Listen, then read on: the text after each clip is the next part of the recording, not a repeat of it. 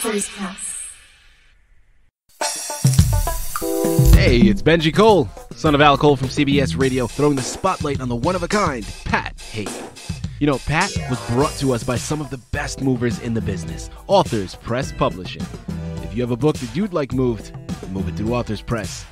Pat has written a wonderful book called Abbot and Rabbit. Whether spending time in the city or country, young Abbot starts to notice different types of birds and wants to get to know them better.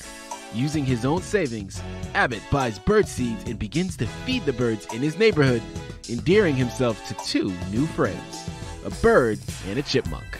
Out of love for their new human friend, Bird and Chipper conspire to find Abbot a third friend, a rabbit from the forest. And as the story continues, more friends begin to appear and join the party.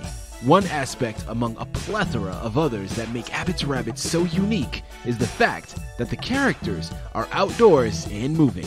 There's a noticeable absence of electronic devices in the illustrations, which makes this book even more praiseworthy.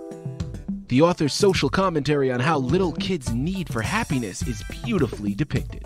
Combine that with the rich and vibrant illustrations created by Jordan Hancock, and you have a fun-filled journey that every parent should take with their children.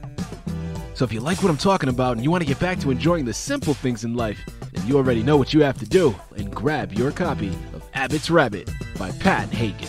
So one more time, that's Pat Hagan's wonderfully creative children's book entitled Abbot and Rabbit, Come Make Some New Friends.